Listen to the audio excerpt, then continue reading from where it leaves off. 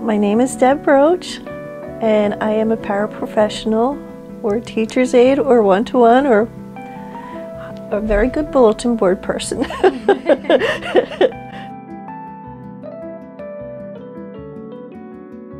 Cooper's Poynt in Camden, and I love it. I love the kids, I love the people I work with. It's just wonderful.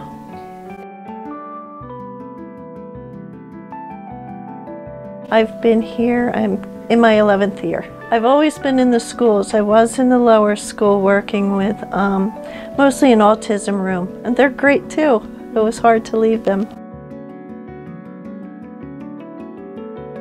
There's a lot of memories. There's the child that couldn't read and he just read a book, and you just see like his face light up, or the boy that can't talk but you say he's beautiful and he just lights up, or the child that's unsure of themselves and they take your hand for the first time and they know it's all right.